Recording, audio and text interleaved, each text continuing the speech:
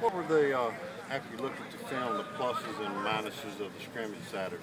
I thought offense came out really strong. Looked really efficient, stayed on schedule. Bo did some really nice things. Receivers caught the ball well. O-line is definitely getting better. And then the defense rallied and answered and kind of went back and forth from that point on. I thought our front played well in the latter parts of the scrimmage. Our secondary still is hit and miss.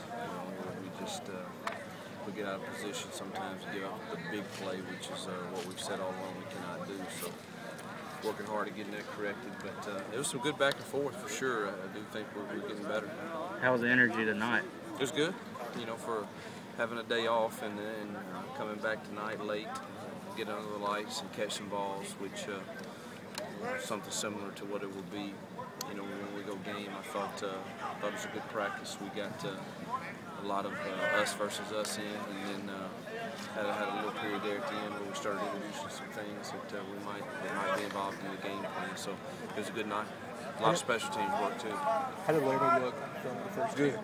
Good. He I think Matt's words were probably graded out as high as any freshman has ever coached. So in a scrimmage. So I think he's right on track. How much were you able to get out of some of those injured guys tonight? CJ went to whole practice. Isaac went to whole practice. Junin went to whole practice. Sinquez went portions of it along with Brishan. Who else? Robert went to whole practice. He's fine. Went to whole practice. Charles Sawyer. So Charles went to whole practice. So I think we're right on track. Just got to hopefully keep them all healthy moving forward. 3 or 4 times last week you complimented the offense. What's been the difference? Has it been mostly Bo making better decisions? Well, it's never just one guy. Obviously he gets more of the credit when things go well and too much of the criticism when it doesn't. It's always more than just that. If your front's playing well, it makes that guy's job a lot better, and your receivers are doing. I think we're more on the same page, seem more in sync.